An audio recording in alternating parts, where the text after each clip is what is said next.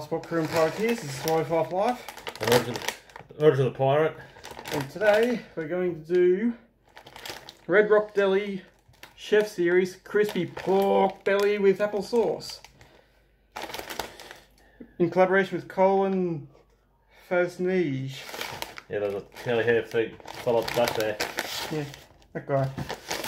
I don't know who he is, so... Looks like a chef. Like Gordon Ramsay understudy, aren't they? Our Red Rock Deli Chefs Series, created in collaboration with Colin Faznige, reimagines restaurant flavours to deliver an enlivening taste discovery.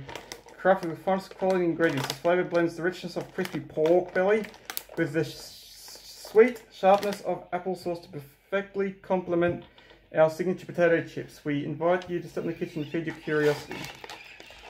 Yeah, I still don't know who Colin Faznige is. I've probably butchered his name horribly, but anyway, smells like chips. Yeah, with artificial flavour, strong artificial. Sort of a pork scent. Oh, looks like we're getting straight to the tasting anyway. Yeah.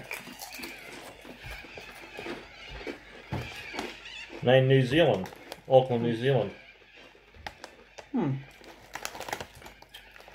Made in New Zealand, eh? Not bad. Interesting. 3.5 hell stars out of 5.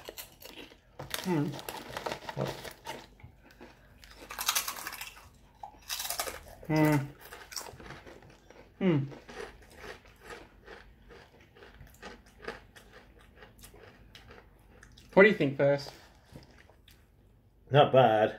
A bit stronger than artificial flavour. I can't taste any apple sauce, but I can strongly taste the pork and that. I can taste a bit of pork. No, not much apple.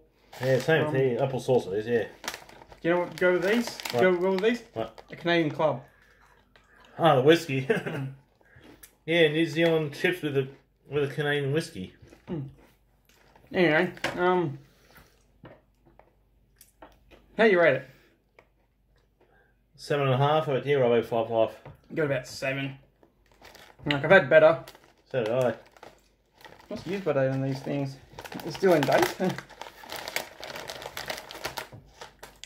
So, well, it's out. Well, they're about a month out of date. Looks like we waited too long to try them, because we had these since last year, like late last year, and yeah.